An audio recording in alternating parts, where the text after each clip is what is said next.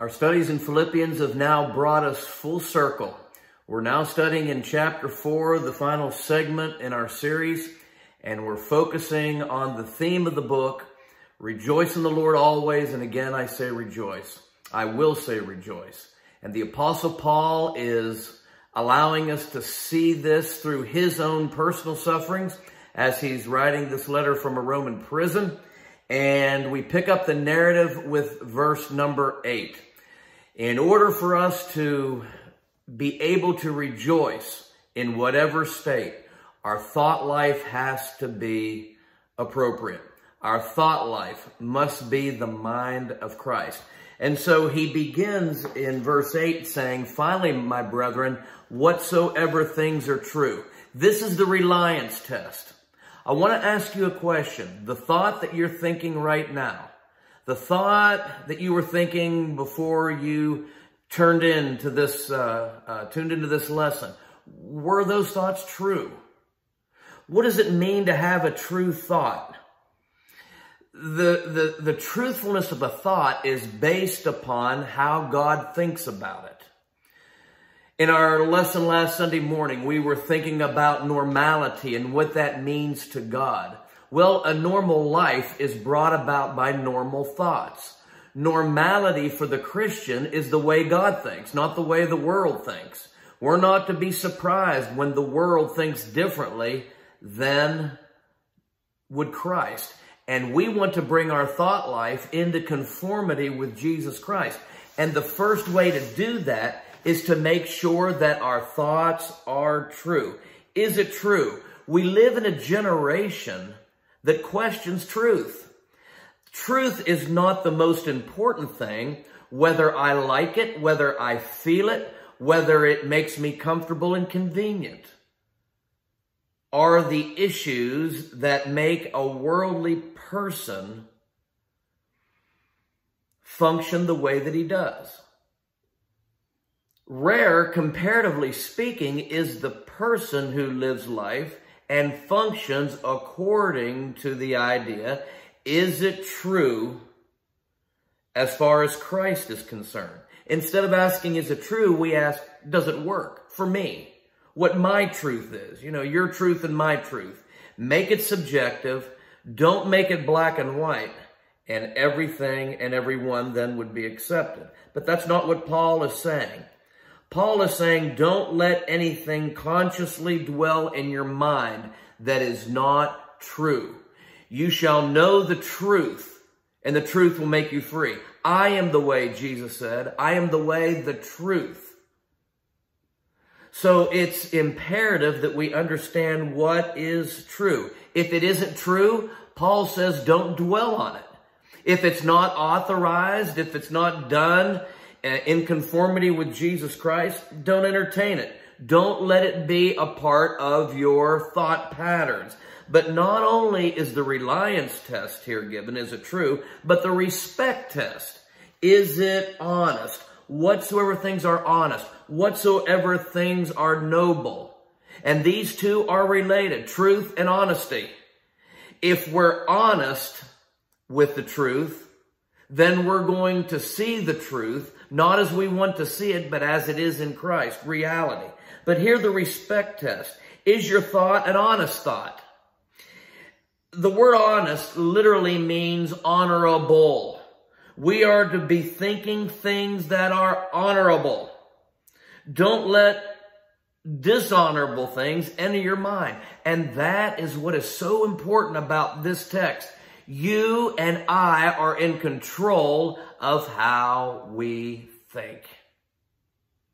Let this mind be in you, which was also in Christ Jesus. Philippians 2:5. That is something that the Holy Spirit through Paul is commanding us to do. If it's a command, we can control it. We can control what kind of mind we have. Therefore, that will relate into what kind of life that we have. And that will relate to the idea of being able to rejoice in every state. Rejoice always. Why? Because I'm thinking properly, always. So the respect test, is what I'm thinking honest? Some things are not bad because they're vile. Some things are bad because they're inane. Just continually silly, stupid thoughts and not worth our time. But how do we entertain them? How do we think about them? The silly thoughts, the not so important thoughts, on what level in our mind are they on? You see, the respect test. Think on things that are honest or noble. But then there's the righteousness test. Whatsoever things are just. This is a legal word. Legal. You know, a lot of religious people want to take that which is legal and put it in the area of legalism and say we are not to be legal. We are not really under law since we are under grace. No, the two go hand in hand. And thinking on things and acting in ways that are just evidence this fact. The word means straight. This legal term of just or justice means straight. According to the law, in a straight way. Not crooked. Don't let anything crooked enter your mind. Try to think about the straight line. Stay straight. Keep straight is the idea here. Paul says there are certain thoughts that are not going to get through the gate of our mind. They're going to be straight. They're going to be just. This tests our righteousness. And let no one deceive you. He that doeth righteousness or does righteousness is righteous. Well, the only way I can do righteous is to think righteously or justly. And that's what Paul is saying here. But then we have in the fourth place the reliance test or the reverence test. We've had the reliance test, whatever things are true. We have had the respect test, whatever things are honest. We have the righteousness test, whatever things are just. Now we have the reverence test, whatever things are pure. The word here, W.E. Vine tells us, is that which is without contamination. It's pure, 100% pure. Even more than ivory soap. 44 and 99 100% pure. What is the reverence test? What is this test of purity? We're to be thinking about things that are pure. This word originally was in the context of an animal or an object that was offered to God in worship. Those things, remember the Paschal lamb? It had to be one of purity, without spot and without blemish. And so the Lord here wants us to keep pure thoughts without contamination, that which we would be able to worship God in all purity.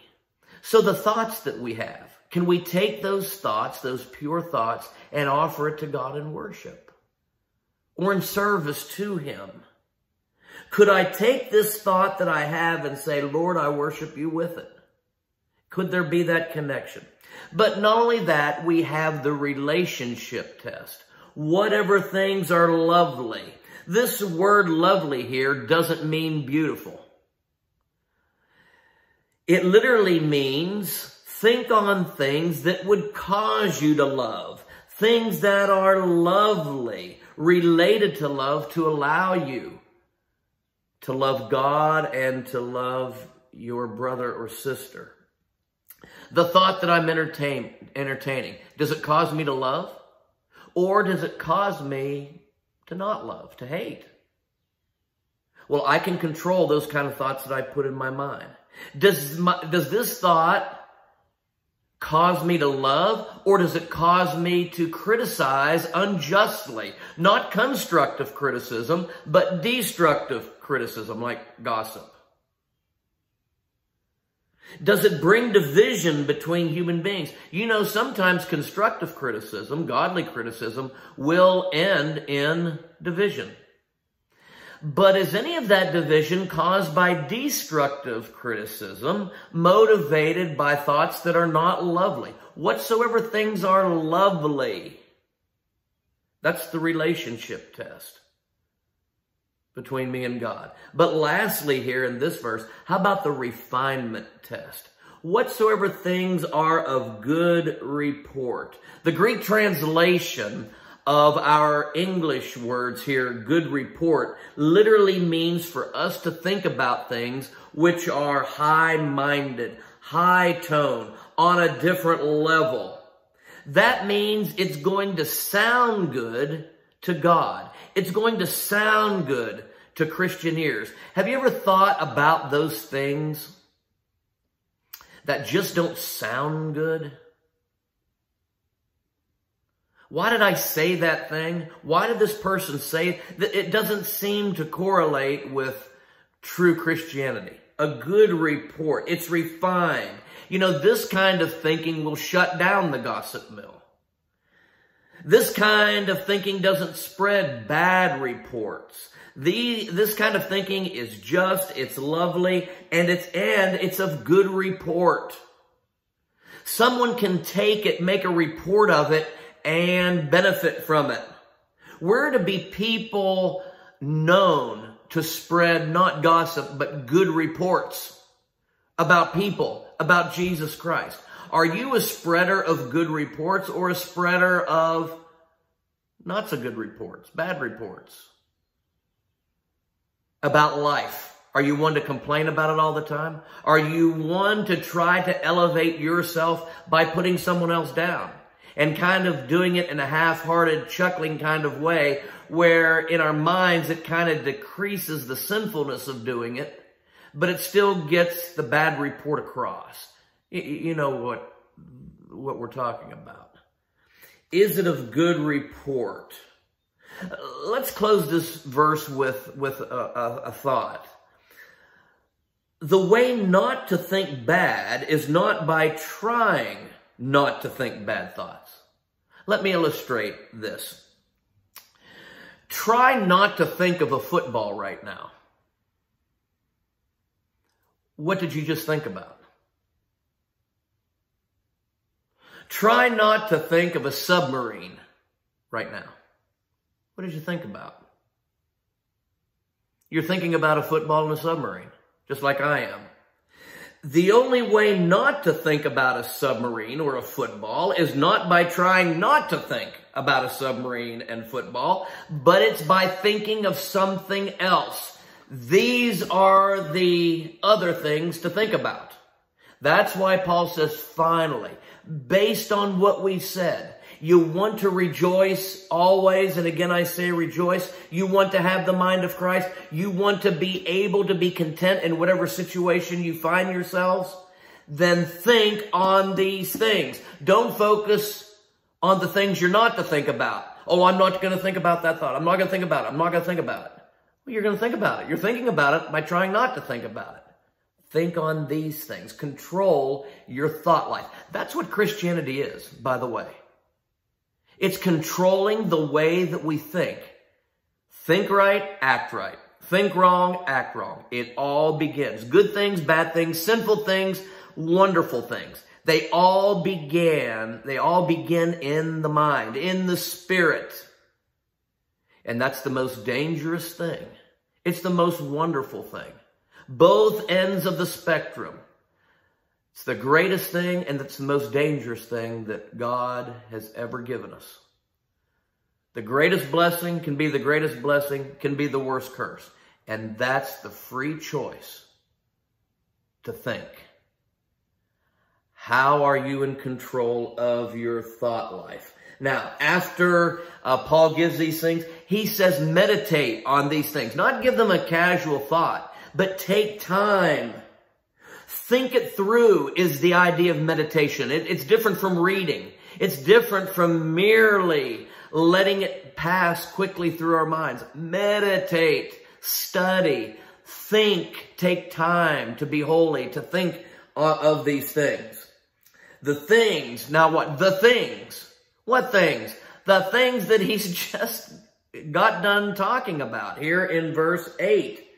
The things which you have. Now, notice this backward progression that Paul talks about here. The things which you learned and received and heard. Now, wait a minute. The natural order of that should be reversed. The things that you first hear, then you learn, or then you receive, then you learn. Paul has them backwards. No doubt as a point of emphasis. He wants the goal for us to learn these things. We have to learn by not casually thinking about them, meditating, making them a part of us. The things which you have first really heard, and then receive. You receive what you hear, and then you learn what you receive. These things, Paul says, that you saw in me.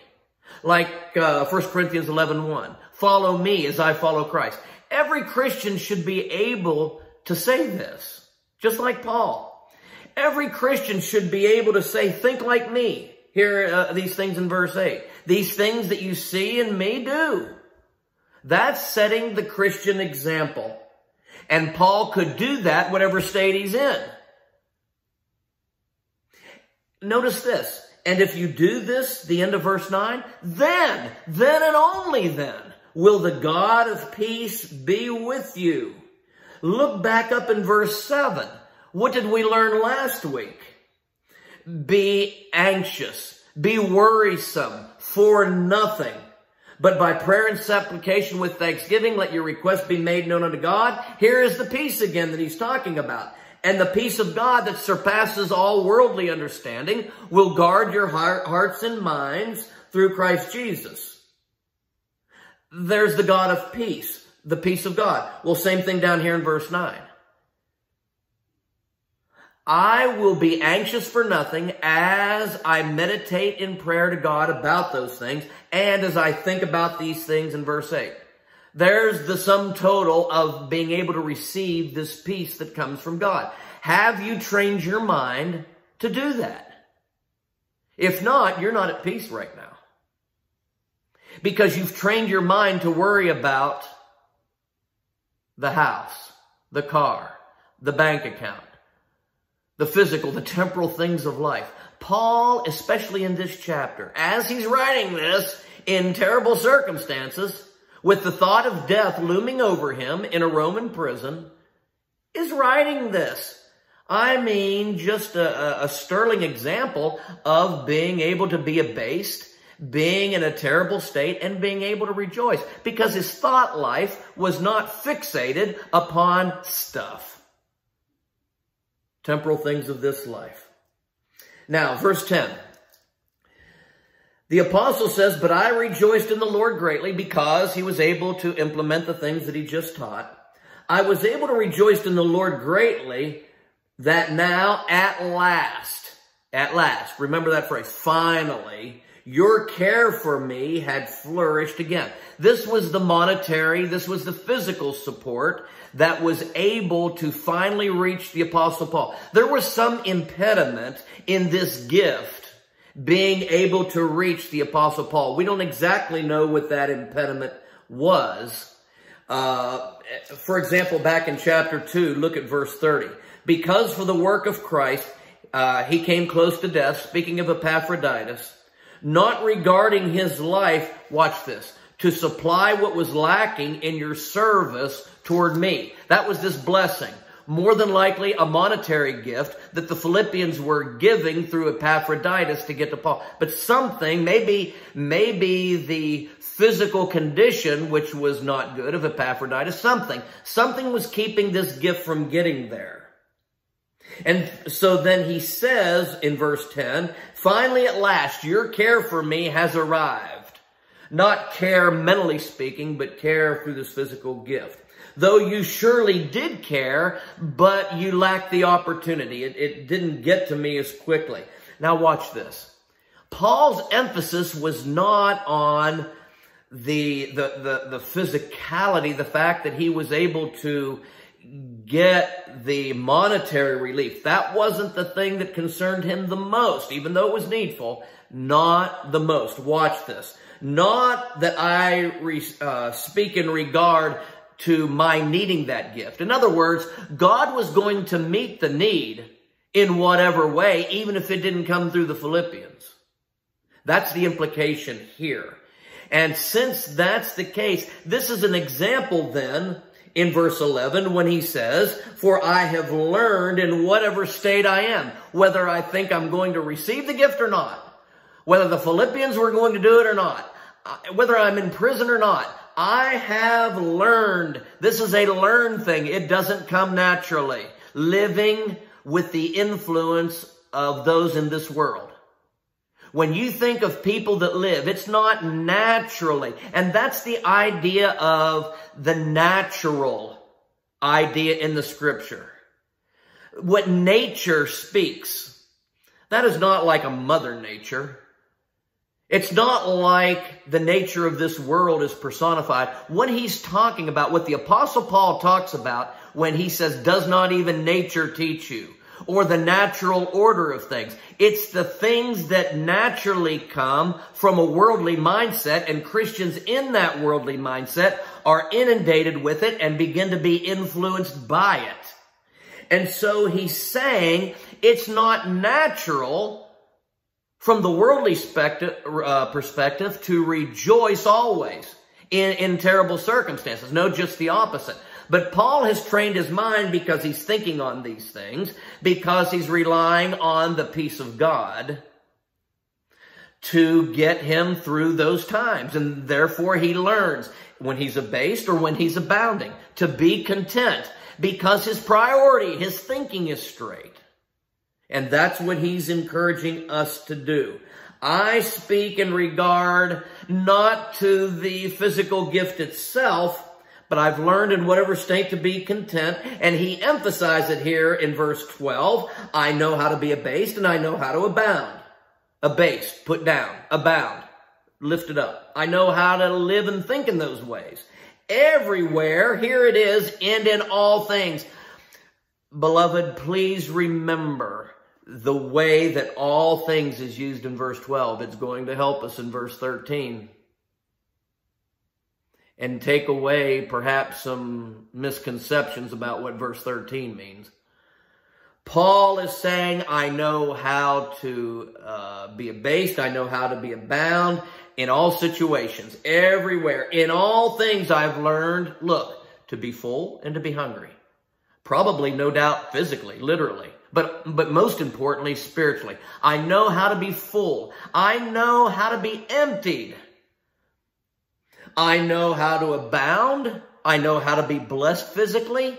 And I know how to suffer need. Can you speak like that? Can you truly, as Paul said in verse 9, these things do, as you've seen it in Paul, do? That's a command. That's not a recommendation. That's a command. If you're going to live for God, if you are going to be a faithful Christian, you're going to control your thought life, as in verse 8. The peace of God is going to come to you, and you're going to be able to evangelize and be God's person as He would want you to be. Let this mind of humility, giving it to God this way, not just verbalizing that, let that mind be in you, which was also in Christ Jesus, which was also in the Apostle Paul, and which is in every faithful Christian.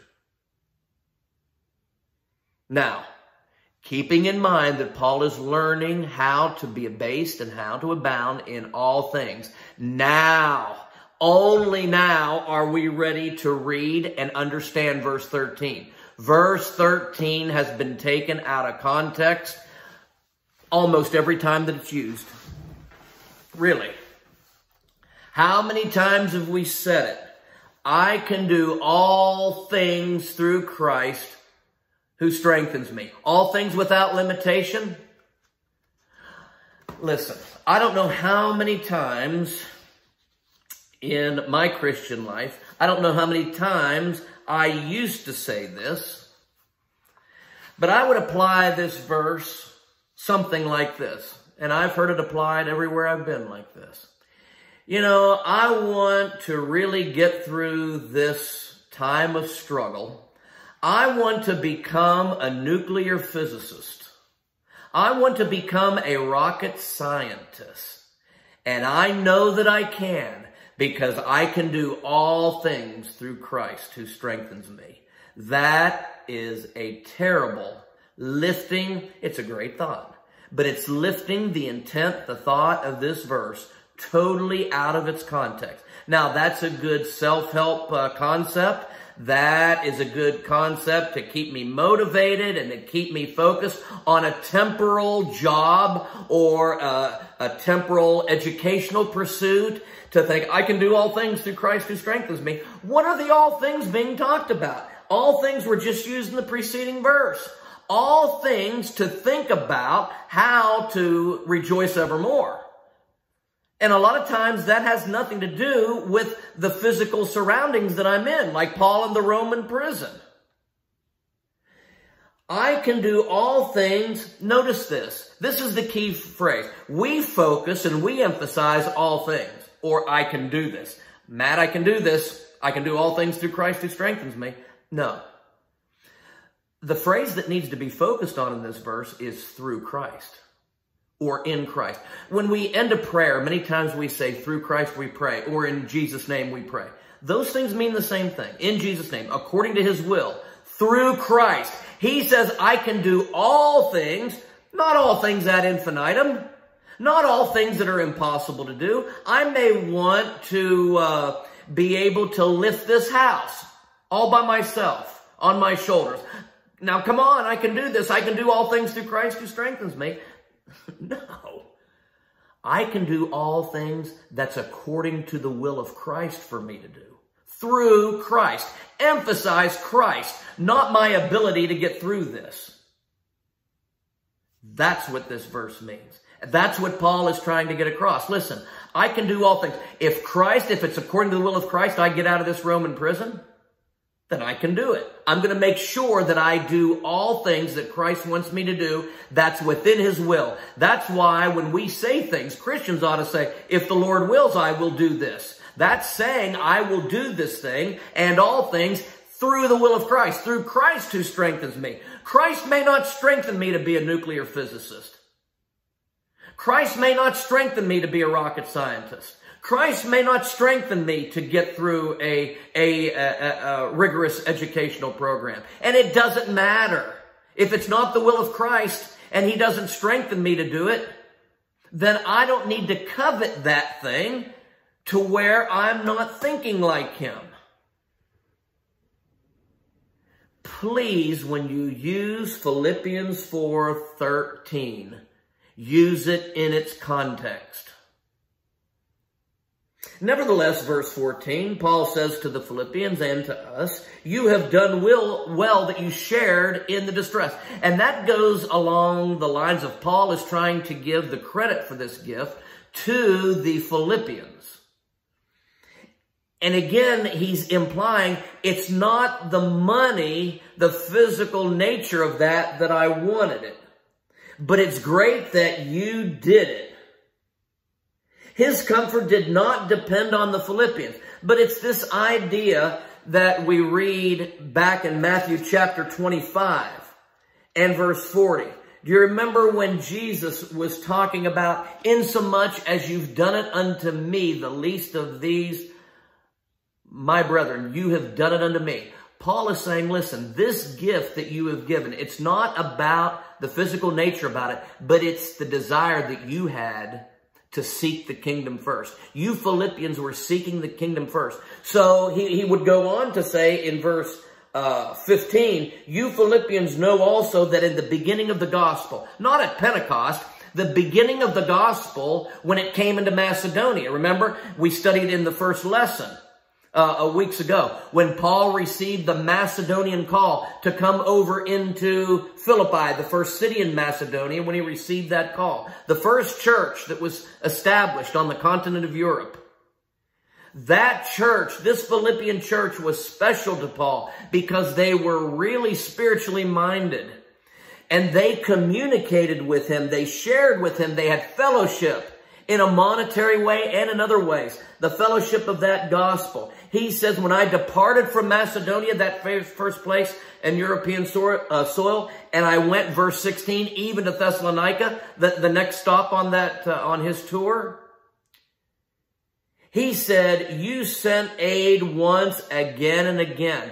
They were so evangelistic that they understood that they were to support the taking of the gospel beyond their own borders. And that's a good thing to do. That's a good thing that Woodstock does in India, in Africa, in all parts of the world, in all parts of the United States. It's a good thing to do that.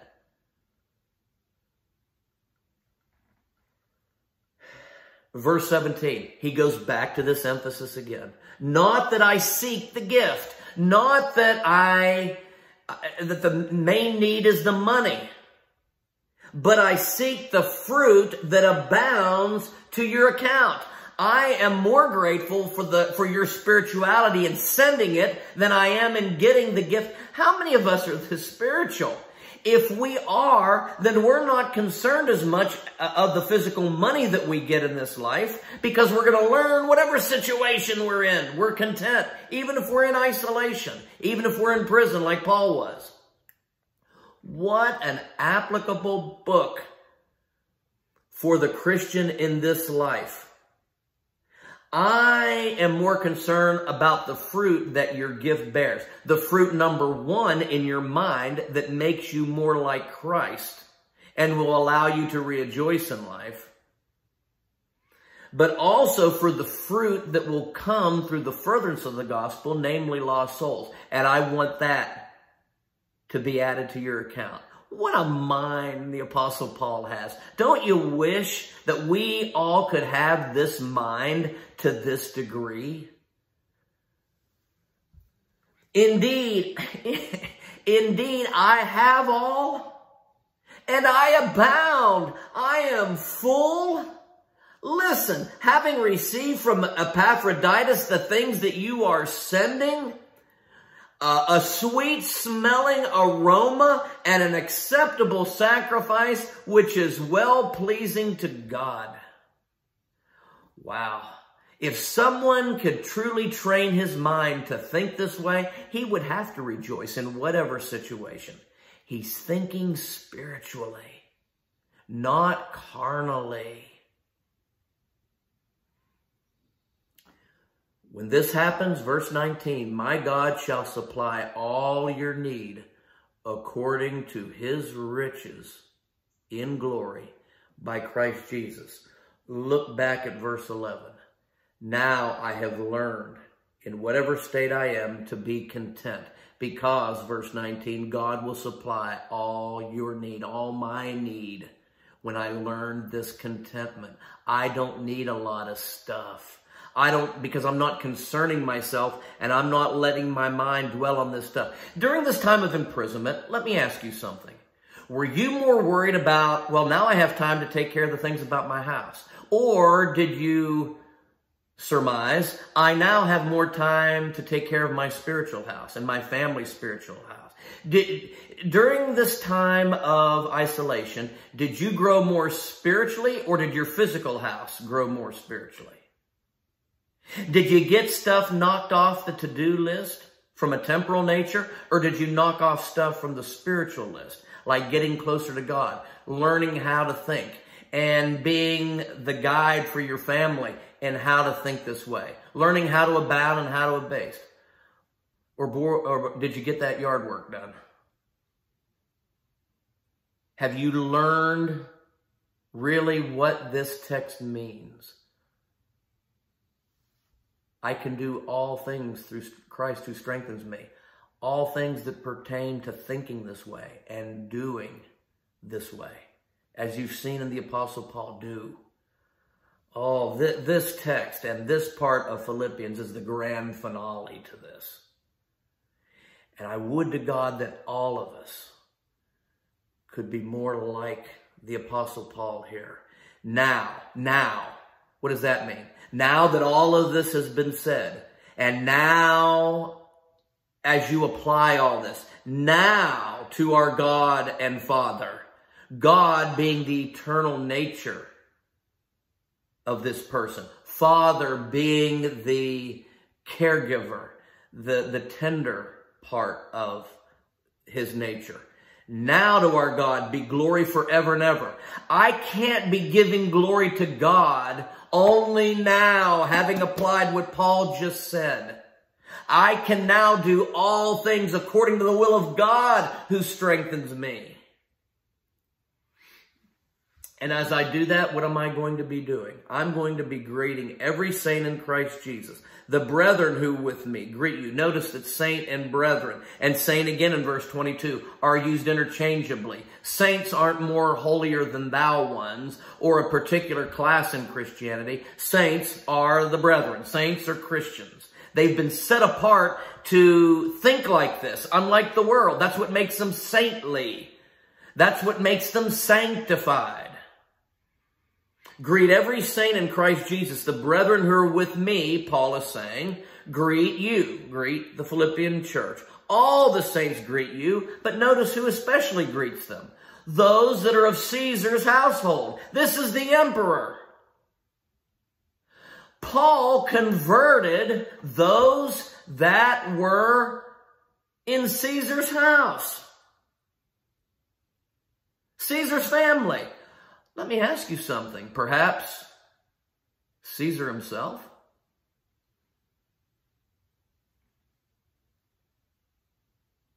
Remember, Paul was called, when he was called, it was said of him, he's going to go to kings and to rulers.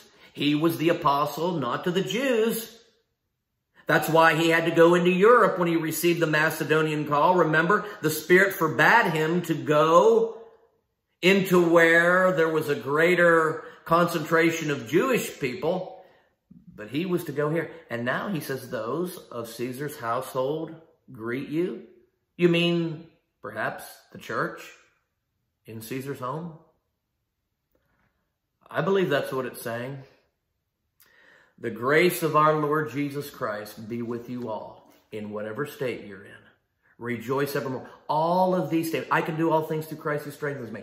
How many of these short sayings have we committed to memory in our hearts and we are living out? All from this great book of joy. I hope that this book has blessed your life as we've studied it as much as it's blessed mine. I could think of no greater book to study during this time than the book of Philippians. If someone were to ask me what my favorite book of the Bible is right now, I would probably say that it's the book of Philippians. Ask me next week, it might change. But what a great book. What a great book this is. I hope your family is prospering, yes, physically. But as we've studied, I hope that every one of us has taken this time of being apart to devote ourselves to the service of God. And we can say now more, hopefully, as we come out of this thing, that we are more spiritual, that we have better implemented the mind of Christ, so that we can take this glorious gospel with the attitude, with the mind of Christ. And that is how we glorify God forever and forever. Thanks for being here. Thanks for listening. I love you a lot, and I look forward to seeing you real soon.